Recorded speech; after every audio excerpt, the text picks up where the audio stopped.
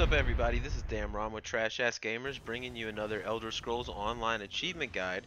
This is for Fungi free. This is a pretty difficult achievement. It's part of the Dragon Bones DLC, and it involves the Fang Lair dungeon.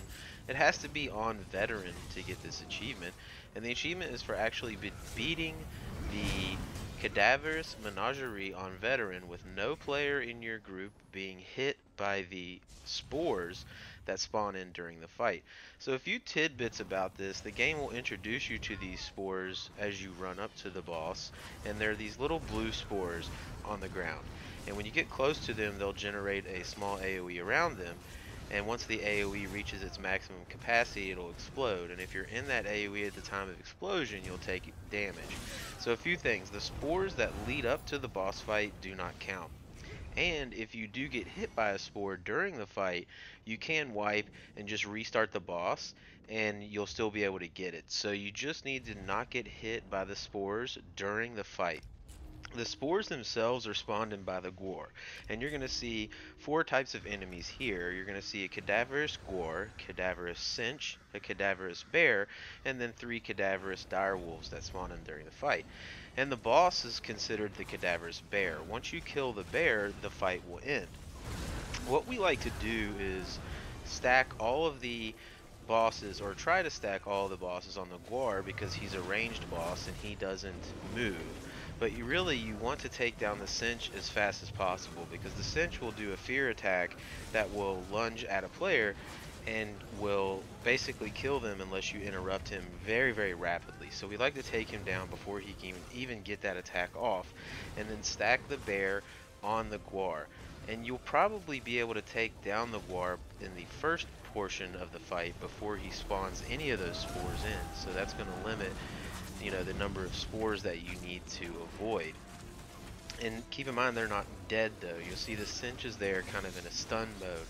And the Guar, when he goes down, he's going to be sort of in a stun mode as well for a short period of time. And then while they're down, you just really want to focus on doing as much damage to the bear as possible. And you see these direwolves that spawn in. They will spawn in 3 at a time, and they will keep spawning in. And basically I'm showing you the kite method. If you just run around in a circle, and I'm not sprinting, I'm just running at a normal pace, they'll really never be able to catch you, and you can just kite them around the boss. And the reason you want to do that is if you get too close to them, they will actually explode and do quite a bit of damage. So now you're seeing the Cinch, he's back up. So we're going to try to take him down. Now with this method, you're going to want to take down the Cinch ASAP when he gets back up. As soon as he gets back up, he will pounce a player, so you're going to have to free them, and then you need to kill him as fast as possible. Try to get him down before he fears a second time. And then probably about the time that you kill him, the Guar is going to get up. Now guaranteed, when the Guar gets up, which he did here, he's immediately going to spawn 3 blue spores, which you just saw on the back end of my screen. So now we really need to pay attention to where those spores are and stay away from them.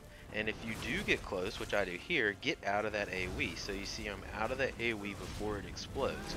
And if you turn your AoE indicators to a bright pink, or something that's really easily recognizable, you're going to have an easier time avoiding those spores. And there's 2 things you can do here. You can try to take down the Gore a second time, but if you have really good DPS, you can actually really just burn the Cadaverous Bear down and avoid the spores. As long as you do that and stay out of those spores, you will get this achievement.